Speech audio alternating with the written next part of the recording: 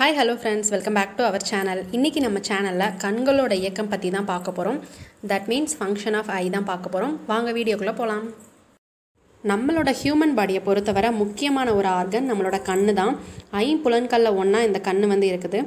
நமக்கு இருக்கிற ஒரு அதிசயமான உறுப்புனே வந்து சொல்லலாம். லைட்டிங்கை உணர்வதற்கு நமக்கு வந்து ஹெல்ப் பண்ணுது. நம்மளோட கண்ணு வந்து நாம் பார்க்குற எல்லா பொருளையுமே லைட்டோட உதவியோட படம் பிடிச்சு நம்ம மனசில் பதிய வச்சு தென் மூளையில் போய் ஸ்டோர் பண்ணுது.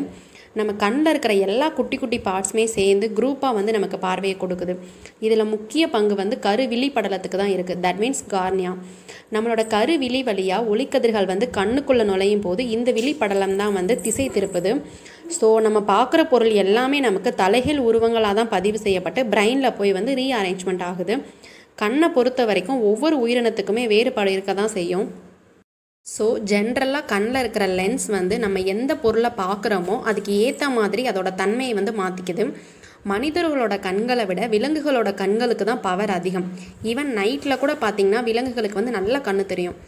அனிமல்ஸை பொறுத்தவரை அதோட கண்களில் இருக்கிற லென்ஸ் வந்து கான்ஸ்டண்ட்டாக இருக்கும். ஸோ ஈவன் பாம்பாக இருக்கட்டும், மீனாக இருக்கட்டும், இந்த மாதிரி உயிரினங்கள் வந்து எக்ஸாக்டாக கேமரா வியூ மாதிரி என்ன பொருள் தெரியுதோ அதை அப்படியே வந்து 100% எக்ஸாக்டாக வந்து கேப்சர் பண்ண முடியும். நம்ம ஏதாவது ஒரு பொருள் அல்லது லைட்டிங்கை பார்க்கும்போது நம்ம பார்க்குற ஒளி வந்து விழித்திரை அடைகிறதுக்கு முன்னாடியே வந்து கார்னியா விழிப்படலம், அதுக்கப்புறம் தான் வந்து லென்ஸோட முன்பகுதி, அப்புறம் லென்ஸோட பின்பகுதி, இந்த 3 வழியாக தான் நம்ம பார்க்குற ஒளி போய் ஒளி ஸ்தரர் அடையுது. ஈஸியாக சொல்லணும்னா ஃபஸ்ட்டு வந்து கார்னியா, தென் லென்ஸோட முன்பகுதி, தென் லென்ஸோட பின்பகுதி, அப்புறம் விழித்திரை. That means retina. இப்படி தான் வந்து அதோட ஸ்ட்ரக்சர் வந்து இருக்குது. நம்ம தூரத்தில் இருக்கிற பொருளை பார்க்குறதுக்கு வந்து குவிலென்ஸ் பயன்படுது. தட் மீன்ஸ் தூரத்தில் இருக்கிற பொருளை பார்க்குறப்ப சிலிரி தசைகள்னு சொல்கிற பகுதி வந்து தளர்ந்து விடுது. ஸோ இதனால் பொருள்லேருந்து வர லைட்டிங் ரேஸ் வந்து நம்மளோட விழித்திரையில் டேரெக்டாக வந்து குவிக்கப்படுது. ஸோ நமக்கு பார்க்குற பொருள் வந்து தெளிவான முறையில் தெரியுது. மனிதனோட விழியோட கலரை வந்து சூஸ் பண்ணுறது நம்மளோட ஜீன் தான்.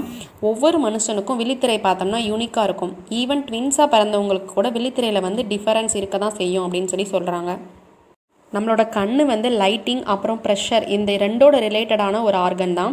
நம்மளோட விழித்திரையில் வந்து குச்சி செல்கள், கூம்பு செல்கள்னு 2 வகையான செல்கள் வந்து இருக்குது. இதுதான் நமக்கு ஒளியோட உணர்வை வந்து ஃபீல் பண்ண வைக்குது.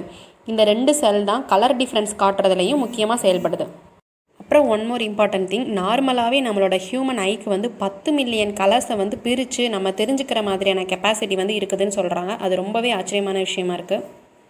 And one more thing, light வந்து நம்ம கண்ணை வந்து ரீச் பண்ணுறதுக்கு பிரெயினுக்கு வெறும் 0.2 செகண்ட்ஸ் தான் ஆகுது.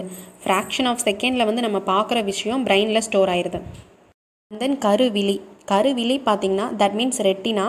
இதுதான் கண்ணில் ஒளி உணரக்கூடிய ஃபஸ்ட்டு பார்ட். இதுக்கு தேவையான ஆக்சிஜன் அப்புறம் இதுக்கு தேவையான சத்துக்கள் எல்லாமே வந்து சிலேரி தசைகள் கிட்டேருந்து தான் இந்த ரெட்டினாக்கு வந்து கிடைக்குது. கண்ணோட வெளிப்பகுதி தான் இந்த ரெட்டினா. தட் மீன்ஸ் கண்ணின் கருவிழி. அப்புறம் இந்த கருவிழியை சுற்றி இருக்கிற வெள்ளை பகுதி. And one more important thing, நம்ம உடம்புல வந்து ரத்தம் பாயாத ஒரே பகுதி நம்ம கண்ணோட கருவிழி மட்டும்தான். தென் கண் சம்மந்தப்பட்ட நோய்களில் முதல்ல இருக்கிறது கண் அழுத்த நோய். That means glaucoma. இந்த நோய் வந்து நம்ம கண்ணில் இருக்கிற பார்வை நரம்புகளை டேமேஜ் பண்ணுறதால பார்வை இழப்புக்கு போகிற நிலை தான் இந்த கண் அழுத்த நோய். அடுத்து கண்புரை நோய். இந்த கண்புரை நோய் அப்படின்னா நம்ம கண்ணில் இருக்கிற லென்ஸோட ஒளி ஊடுருவும் திறன் வந்து கம்மியாகுதுன்னு சொல்கிறாங்க. ஸோ இது மேக்ஸிமம் ஏஜ்டு பர்சனுக்கு தான் இந்த ப்ராப்ளம் வரும். ஸோ சர்ஜரி மூலமாக இந்த கண்புரையை வந்து சரி செய்ய முடியும். அடுத்து ஜென்ரலாக நிறைய பேர் ஃபேஸ் பண்ணுற ப்ராப்ளம் கிட்ட பார்வை, தூர பார்வை குறைபாடு. ஸோ இதுக்கு வந்து ஸ்பெக்ஸ் அப்புறம் லென்ஸ் போட்டுக்கிறது ஒரு சின்ன சொல்யூஷனாக வந்து இருக்குது. அடுத்து இப்போ நிறைய பேர் ஃபேஸ் பண்ணுற ப்ராப்ளம் வந்து உலர்கண் நோய். இப்போது ரீசெண்டாக வந்து அதிக பேர் இந்த டிசீஸால் தான் வந்து பாதிக்கப்பட்டிருக்காங்க. கண் வந்து உலர்ந்து வறட்சியாக போயிடுறது தான் இதோட ரீசன் வந்து லைட்டிங் ஆப்ஜெக்டை கண்டினியூஸாக பார்க்கும்போது இந்த டிசீஸ் வந்து வருது. அண்ட் தென் கண் இமைகளுக்கு வந்து ரெஸ்ட் கொடுக்காமல் கண்டினியூஸாக கண்ணுக்கு வேலை கொடுக்கும்போது அது ட்ரை ஆகிடுது. காமனாக டிவி, மொபைல், லேப்டாப் இதோட யூசஸ் வந்து அதிகமாகிட்டதால் நெக்ஸ்ட்டு 10 இயர்ஸில் இந்த உலர்கண் நோய் வந்து அதிக பேருக்கு பாதிப்பு ஏற்படுத்தும் அப்படின்னு சொல்லிட்டு ஆய்வு சொல்லுது. ஸோ குழந்தைங்கள்லேருந்து பெரியவங்க வர இயர்லி ஒன்ஸ் அல்லது ட்வைஸ் வந்து ஐ டாக்டர்கிட்ட செக்அப் பண்ணிக்கிறது ரொம்பவே நல்லது. ஈவன் இப்போ குழந்தைங்கள்லேருந்து பெரியவங்க வர மொபைல் யூஸ் பண்ணுற ஹேபிட் வந்து அதிகமாகிடுச்சு. ஸோ அதுக்கு ஏற்ற மாதிரி கண் சம்மந்தப்பட்ட நோய்களும் அதிகமாகிட்டு தான் வருது. விட்டமின் ஏ அதிகம் இருக்கிற காய்கறிகள் அப்புறம் ஃப்ரூட்ஸ் இது மாதிரி எடுத்துக்கிறது ரொம்ப நல்லது. ஈவன் லேப்டாப்பில் ஒர்க் பண்ணுறவங்களா இருந்தாலும் சரி, இல்லைனா மொபைல் யூஸ் பண்ணுறவங்களா இருந்தாலும் சரி, எவ்ரி ½ an hour ஒன்ஸ் கண்ணை வந்து க்ளோஸ் பண்ணி ஒரு 1 செகண்ட் வந்து லைட்டாக ஒரு மசாஜ் கொடுத்து கண்ணில் ஈரத்தன்மையோடு வச்சுக்கணும். ஸோ கண் வந்து ட்ரை ஆகாமல் பார்க்குறது ரொம்பவே இம்பார்ட்டண்ட். ஸோ நம்மளோட ஹியூமன் பாடியில் ரொம்பவே இம்பார்ட்டண்டான கண்களை பாதுகாக்கிறதும் அதை சேவ் பண்ணுறதும் நம்ம ரொம்பவே இம்பார்ட்டன்ட். That's all. இந்த வீடியோ உங்களுக்கு பிடிச்சிருந்தா லைக் பண்ணுங்கள், ஷேர் பண்ணுங்கள், கமெண்ட் பண்ணுங்கள். தேங்க்யூ ஃபார் வாட்சிங் திஸ் வீடியோ. பபாய்.